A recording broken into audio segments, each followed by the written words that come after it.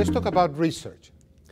There are incredible articles in the Journal of Endodontics, International Endodontic Journals, OOO, and many other peer-reviewed journals about comparing or analyzing endodontic instruments.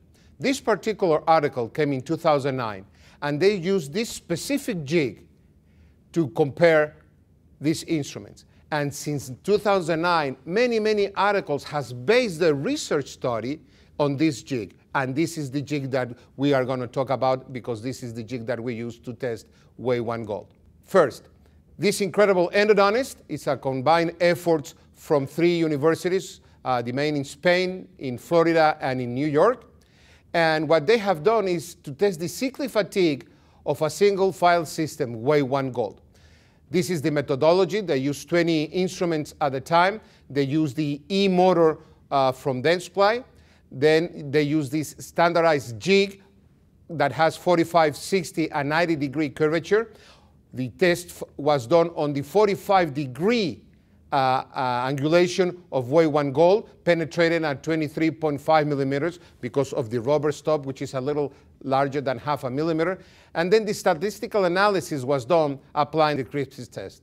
These are the photos of the instrument machine and the stainless steel jig, as you can see here. And I'm showing you right now the last seconds of the cyclic fatigue test. And why the last seconds of the cyclic fatigue test? Because that's how long it took this instrument to fail on the cyclic fatigue. These are the numbers of the cyclic fatigue test. This is the maximum load in newtons that they apply until the instrument failed.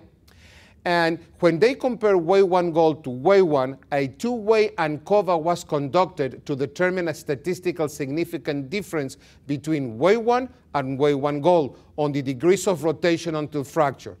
There is a significant effect of file type on degrees of rotation until fracture after controlling for a file's flexibility and mass.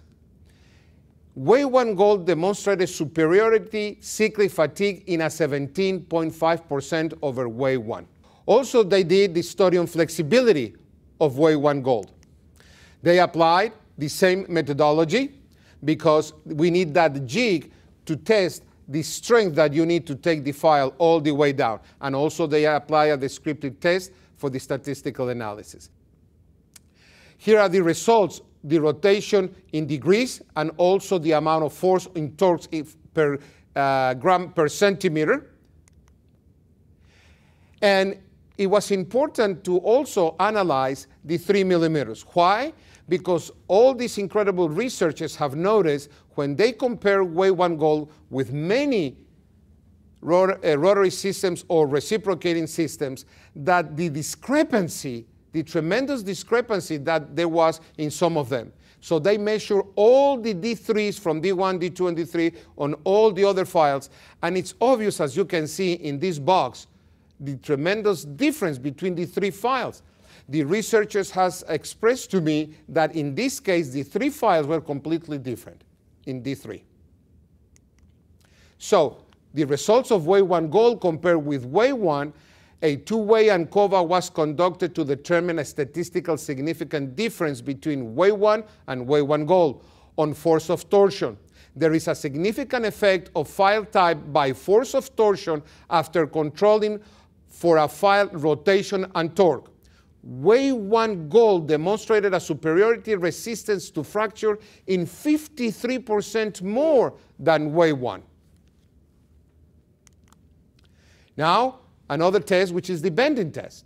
They took 10 files from WaveOne Gold primary, a machine that has been built by my Leffer in the manufacturing plant, that following ISO norm 3630, the file was clamped again in the first 3 millimeters and bent up to 90 degrees. Then they calculate the force of flexion and the residual angle that it returns to.